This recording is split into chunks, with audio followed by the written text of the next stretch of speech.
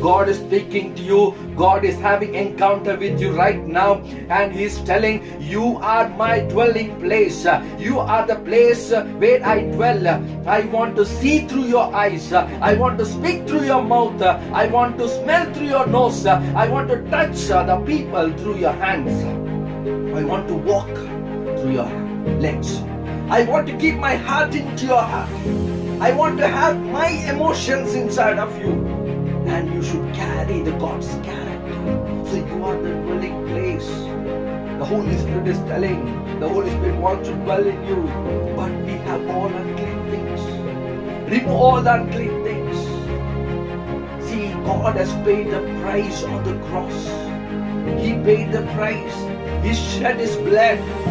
He died for you and rose on the third day. Why? To make your body as His dwelling place. God does not want to dwell outside of you. God wants to dwell inside of you. God wants to dwell in your heart. God wants to dwell in your mind.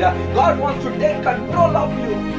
Today, are you ready to commit, surrender your life completely to make the God's dwelling place? You are the dwelling place. The Holy Spirit is speaking right now. You are the dwelling place. You are the place where God dwells. You are the carrier of His presence. You are the carrier of His love. You are the carrier of His anointing. You are the carrier of His power. You are the carrier of His authority. You are the carrier of His power, miracles and so on. See, God's desire is to make you as His dwelling place. God is seated in the throne in the heaven, but He seeks a body in this earth to dwell. See what a God we serve. God is seated in the throne with all majesty, with all power, with no man can see Him, with the marvelous light, with glory. But God searches a body in this earth to make His dwelling place. Are you ready to make His dwelling place? I tell you, my brother and sister, if you allow your body to be the dwelling place of God, you will walk as God walks. You will speak as Jesus speaks. You will see as Jesus speaks. Jesus see. And you will touch like Jesus touch. Your character will be Jesus' character. Your authority will be God's authority. Your power will be God's power. And we can make this earth as a heaven if everyone makes them as a dwelling place of God.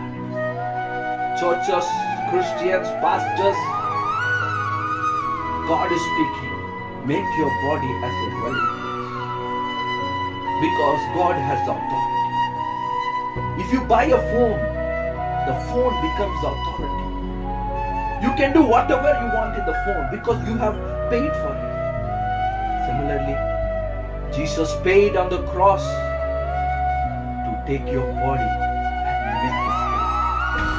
My brother, sister, please surrender your life and make your body as a dwelling place. I will tell you, your life will be like a heaven. You will carry God wherever you go.